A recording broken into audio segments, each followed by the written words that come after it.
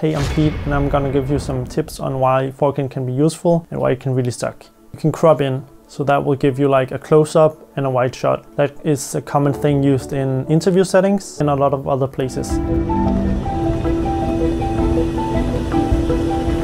Shooting in 4K is also future-proofing your videos more. So 1080p is probably going to be outdated in a few years. You would probably be glad in the future because you could still use the footage. An obvious reason is that the resolution is higher and that makes the quality a lot better. 4K is also giving you less noise in your footage when shooting in the dark.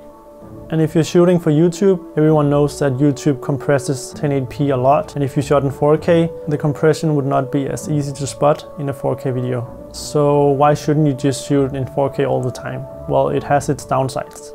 As you probably have seen, slow motion is very common these days. But when you're shooting in 4K, it's only the more expensive cameras who can actually shoot in 4K and get slow motion at the same time. So the average consumer videographer doesn't necessarily have the most expensive gear and they won't be able to shoot their slow motion with 4K footage. Another con is that the files of 4K is a lot bigger than 1080p and your hard drives will fill up more quickly and you will have to swap out SD cards more often than you used to. And hence, having bigger files, your computer will also struggle more when editing the footage. 4K is a lot harder to handle for your computer and you will probably experience more crashes and the playback will be slower when you're moving back and forward in your timeline. There's a workaround to that, and that's by using proxies, but it's sort of a hassle to do.